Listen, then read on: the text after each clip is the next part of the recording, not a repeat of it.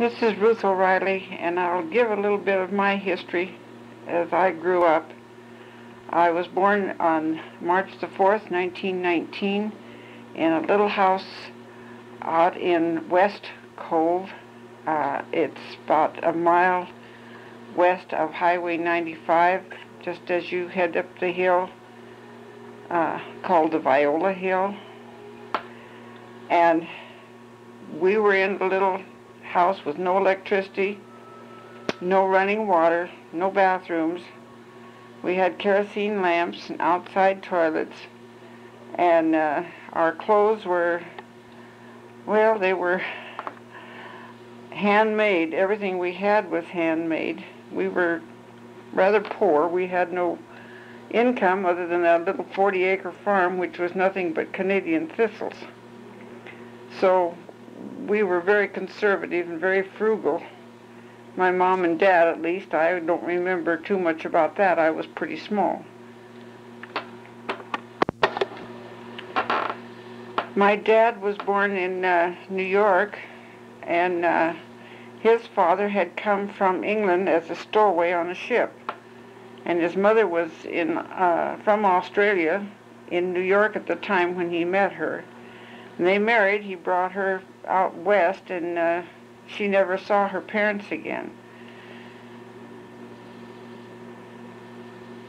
They farmed. They were in the Willamette Valley for a good many years, and worked very, very hard. They raised what they called teasels, and they had hops for malt for brew, and these teasels were used for combing wool.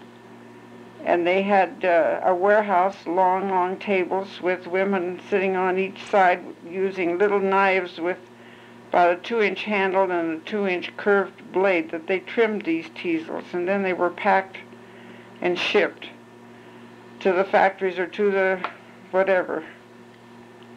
But my dad worked very, very hard. He was made to wear shoes that were too small for him, and he was pretty well crippled all of his life. My mother was born and raised at Kendrick, Idaho, and she pretty much put herself through school and went to normal and was a teacher. And she taught, she taught at East Cove for one time, and she taught around what they call stites. She met my dad out at East Cove School. They had a dance, and that's where he met her, and it ended up they were married. In those days, we didn't, the mothers never went to hospitals to have their babies. They had them at home. And the three of us were born on this little farm I was mentioning. And I guess was Jim O'Reilly's, my husband's sister, was with my mother when one of us was born. I'm not sure which one of us, but anyway, the doctor had to come out from Plouffe if they came, and that was about a 6-7 mile trip with the horse and the buggy. We later moved from this Canadian thistle farm to a farm over by, it was a crossroads out of Potlatch, about 5 miles, I guess, on Highway 95. Across the road from where the Lindsay place is. And that from there is where I went to school. We had some pretty hard winters those days. We had snow that would cover the fences, and we'd walk across the fences, over the tops of all these fences, because it would have firm ice storms or rain, and they'd freeze on top, so we could walk on top. I can remember our lunches freezing in our metal lunch boxes.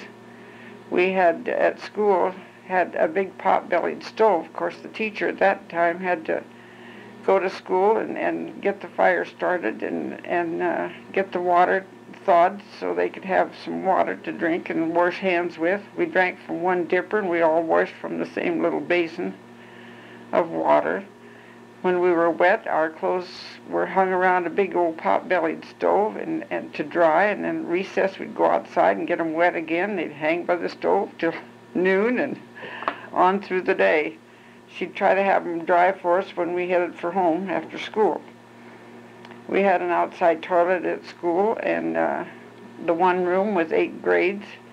And when we'd have a class, she'd call the class to the front of the room where we sat on a bench, and we would go to the blackboard and do our spelling, our arithmetic, and that sort of thing.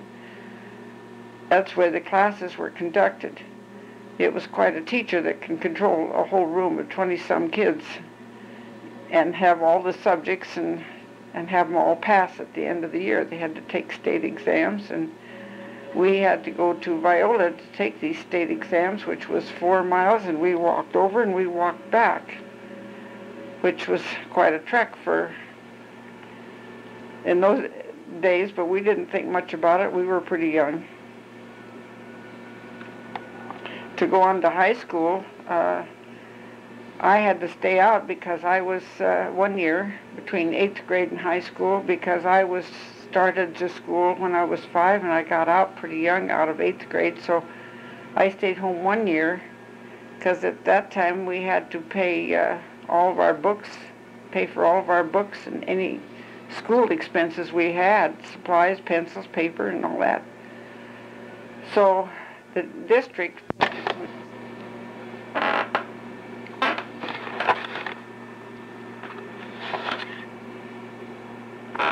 our entertainment when we were young, my parents belonged to the Kennedy Ford Grange, and we literally grew up there. I think we were there every other Friday night for a Grange meeting.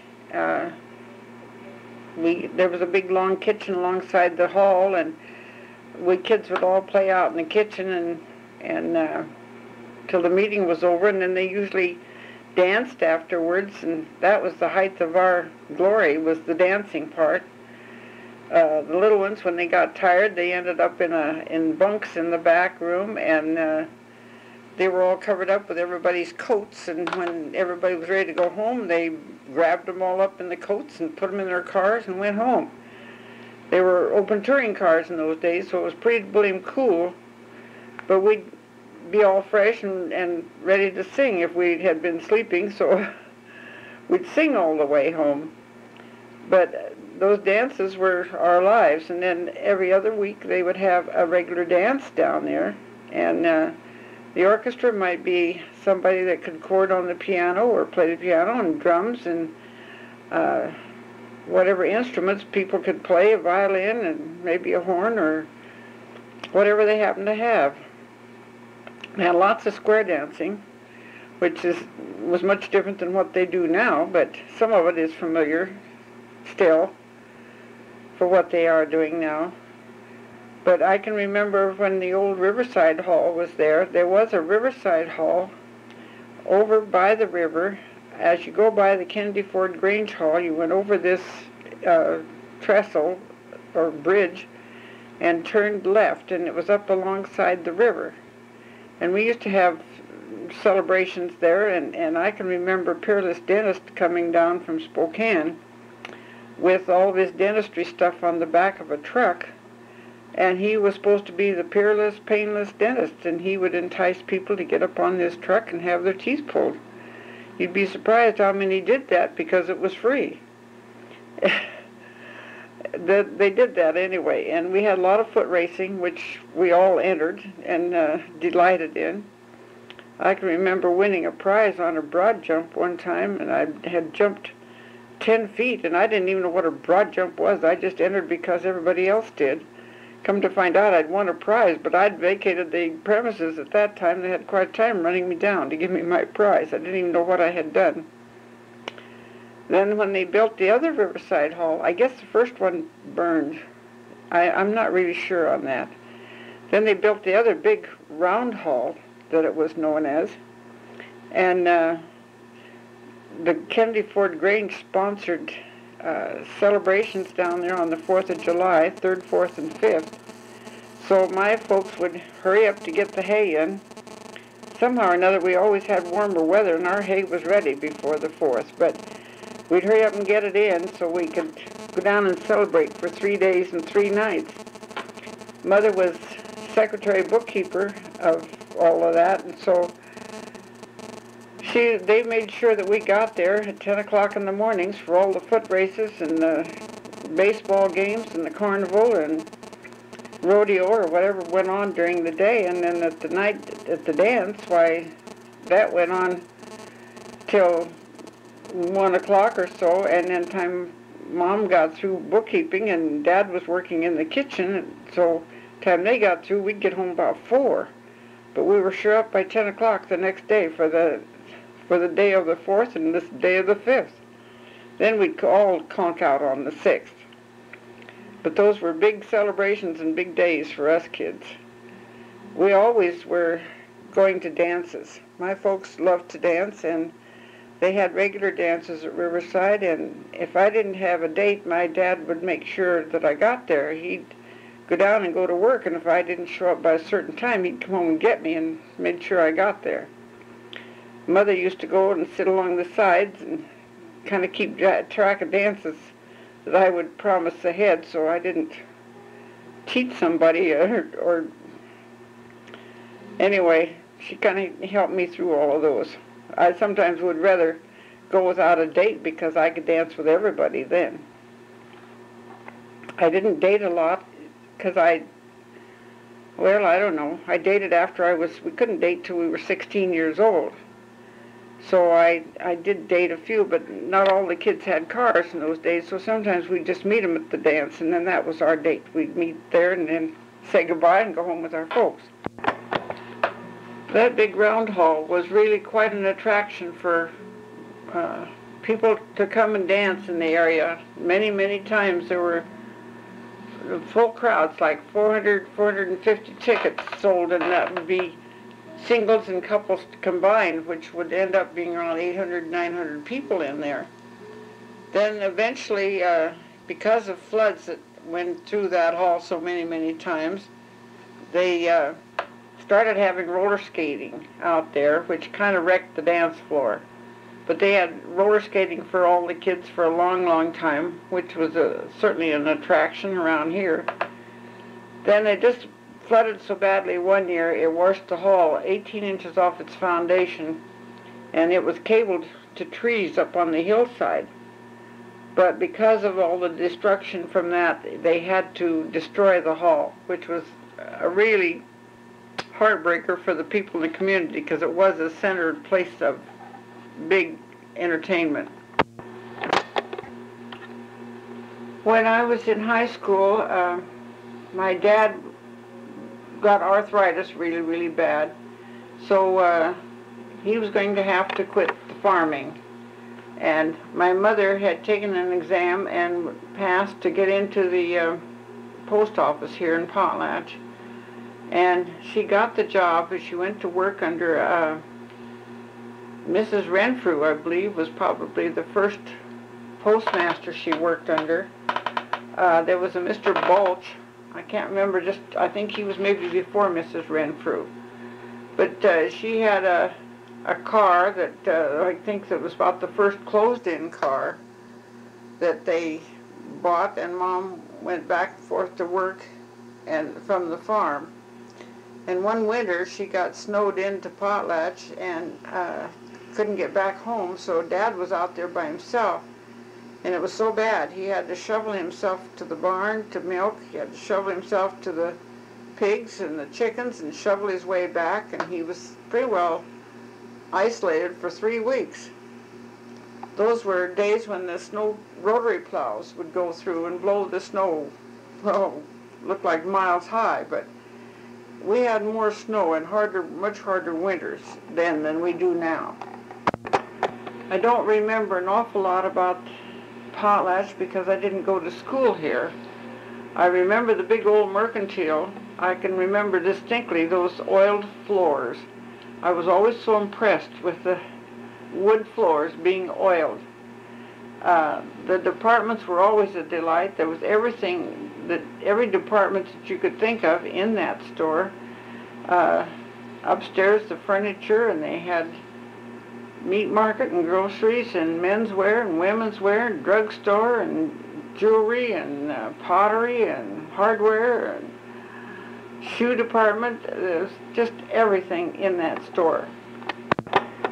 The post office was where now the building is owned by Cohn, and it's where he has his offices for real estate. It was a laundromat. There were apartments up overhead.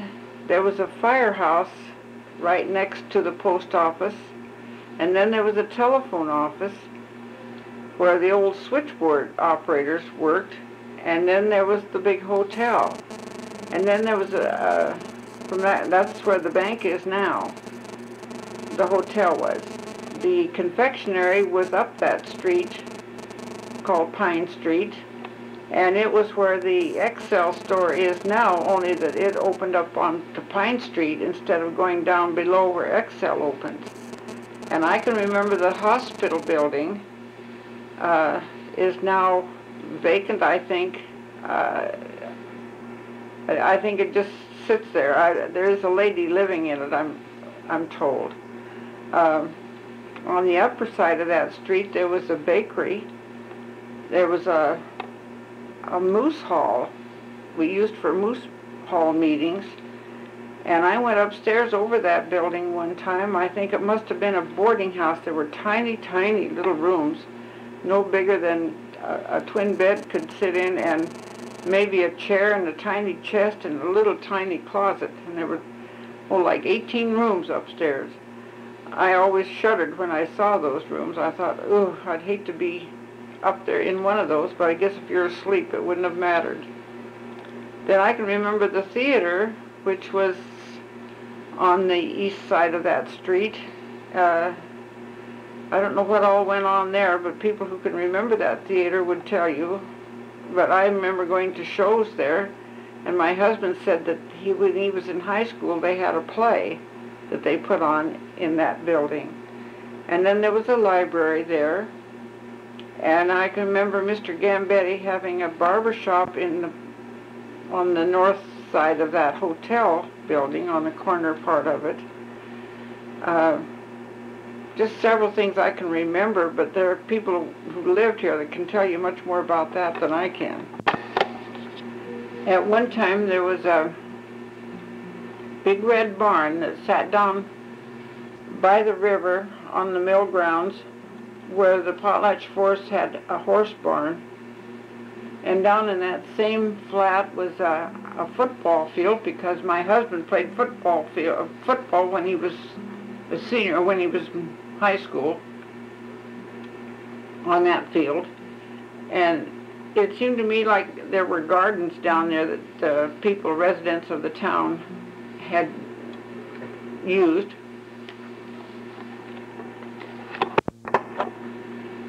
That's pretty much my knowledge of Potlatch.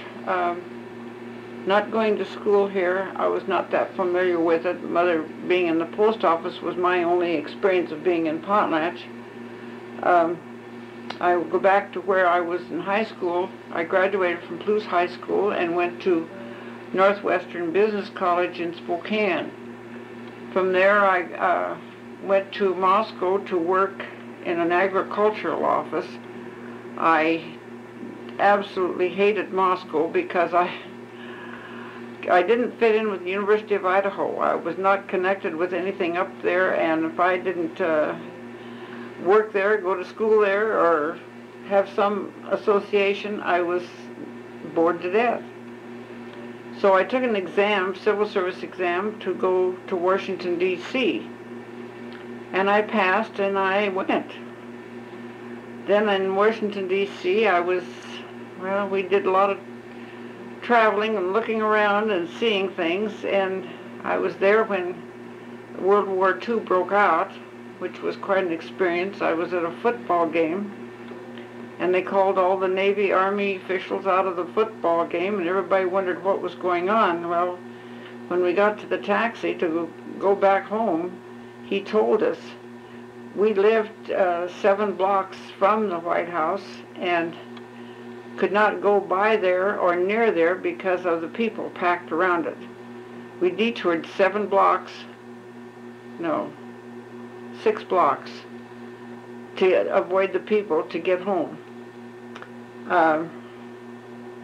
That night, the Japanese burned all their paraphernalia in their yard up in the northwest, and they had a big chain link fence around it, and they sat in there and laughed at us with that horrible laugh that they had at that time, which just was very hard to take. I had taken a trip to New York, and I had a friend from Palouse that at that time was living with me in an apartment. We took this tour to New York, and going up on Coney Island, we got to see the convoy that was forming out in the ocean. Roosevelt claimed that there was no convoy being sent. Well, we knew better at that time. I worked for the Veterans Administration there as a secretary, taking shorthand and transcribing. And then it got to the place where they were going to freeze us to our jobs. So I didn't really want to be frozen there. I still was writing letters and very much in love with Jim O'Reilly. So I couldn't get a release to come home, so I just came home anyway. I then went up to Fort George Wright at Spokane, and they're really bad. Well, that was for 2nd Air Force Headquarters, which was the #1 priority, and Veterans Administration was the #2. So he was able to get me transferred to a #1 priority. So then I went to work in the personnel office there at 2nd Air Force Headquarters. My main job was taking histories from people applying for work. They had the 5th columnists at that time, and we had to dig and dig and dig to get the history of anybody that was going to work there. That was pretty hard because they wanted the addresses and what kind of work they did for the previous 10 years, which was nearly impossible to remember. But we did our best to get the information. Well, then my mother was very, very sick with cancer, so I just quit my job there and came back to Potlatch. I was engaged to Jim O'Reilly at that time, and I didn't care much whether I was in Spokane or in Potlatch, because I was going to wait for him to come home anyway. Mother passed away in 1943, and then Jim came home in 1945, and we were married, and we lived with Dad out on Highway 95, the junction of 95 and Highway, I guess it's 6 going into Princeton, the junction out here anyway. And then 2 years we lived with Dad, and then we moved into a house up on Elm Street. In 1952, they sold the houses in Potlatch, so we bought the one up on Cedar Street on the South Hill, where I reside now. My husband passed away in 1995, so I'm here by myself.